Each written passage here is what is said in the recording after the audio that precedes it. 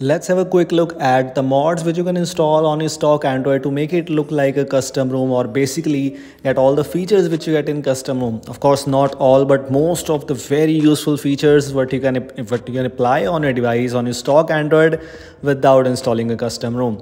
Let's have a quick look at all of the things here. First one is one of my favorite, and I always talk about this one, is the keyboard space. As you can see, we have the keyboard space just below keyboard space basically, or you can say small keyboard navbar is the module name which you can install as a Magisk module.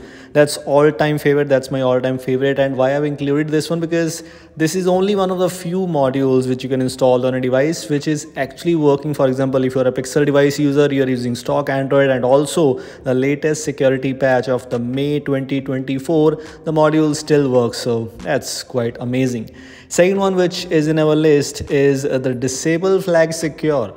I know if you are a custom ROM user, it's quite common for you. But for example, if you're a stock Android user, this is very useful thing. For example, if you use any banking apps, you can't take screenshots by default. If you use incognito mode, you can't take screenshots by default. But with the help of this module, you can do so in any Android, in any other custom ROM. So for example, of course, we are just talking about the stock Android, so that's just quite useful. You simply need to install this module named as disable flag secure, and you can install it as an APK file and enable it from lspose. So make sure you have lspose installed. The next one in our list is one of the most famous, Google Photos Unlimited Backup. I tried it. Let me tell you one more thing. If you use a latest version of Google Photos, you might not get the news regarding the topic regarding this one, that it is now giving you the unlimited Google Photos storage. You will not get the pop-up or message regarding that, but it will still work for you. This is the module which you have to install, and the link for this one is already available in the description. Simply install it as a Magisk module and you are good to go. So for all of these things, of course, make sure you have the latest Magisk version installed, or you can also try it kernel SU, but yes, Magisk is actually quite better. One more thing is the volume key manager. For example, if you are a custom ROM user, it's quite common for you that you can simply hold the volume keys. But in this case, this will only work if your device screen is off. So for example, if my device screen is off, if I press the volume up button, I will be able to change the tracks, or I will be able to switch between tracks very easily, and it will support all the music apps. For example, in my case, I'm using YouTube Music. I can use any other music app too. It's available already in a lot of custom ROMs by default named as playback control. But in this case, as I'm a Pixel device user and I'm using stock Android, it is still working. And how it is working, you just have to install lspose module for that. And what is that? You have to take a look at this volume key music manager module. This is an lspose module. Of course, for most of the things you have to make sure you have installed lspose, because it brings you a lot of modules which you can try out. We have a lot of extra modules available too, but we will not going to talk about all of those modules because this is a little bit of different kind of things. Another feature which you can try out on a device is in the package manager app downgrade.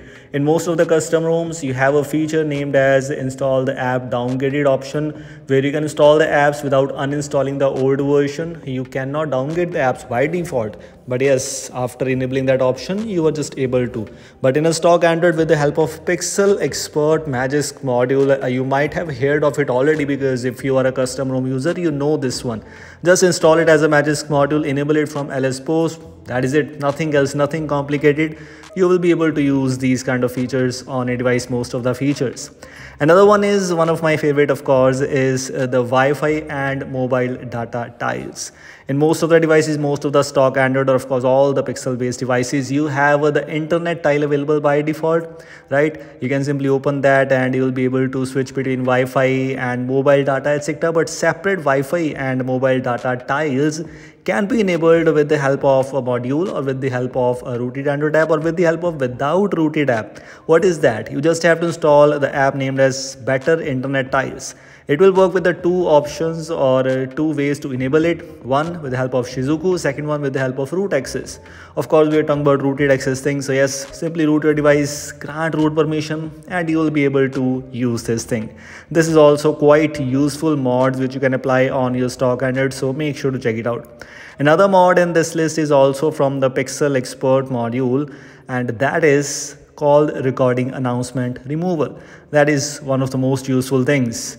If you are using stock Android or using a Pixel device, you have Google Dialer pre-installed and the call recording announcement. Even if you enable the beep option, the person will still get warned. But in this case, if you enable this option, you will be able to remove the call recording announcement on the Google Dialer with the help of this one. That is just so amazing. Make sure to enable this thing. The things are quite simple here. Just enable this module from Magisk, or basically install LSPOS and else similar kind of things like the app downgrade and the option for call recording. Both of these options are kind of similar, so make sure to check it out.